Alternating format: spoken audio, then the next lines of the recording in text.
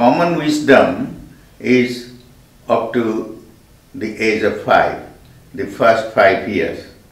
However, there are many other ways of answering that question. For example, do we recognize differences between children, my children and other people's children?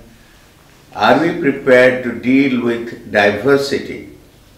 For example, children of all social classes may be in school or in the community. Children from different linguistic backgrounds are also in that community or in school.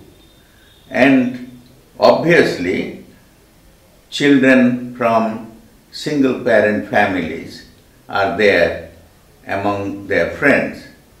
So how does one relate to all these diversities in the child's friend circle? I think two things.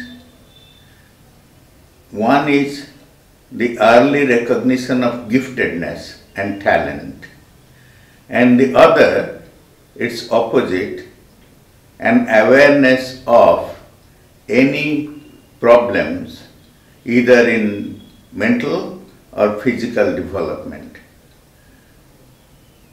Both of these are quite important really to the child's future as well as to the happiness of the parents.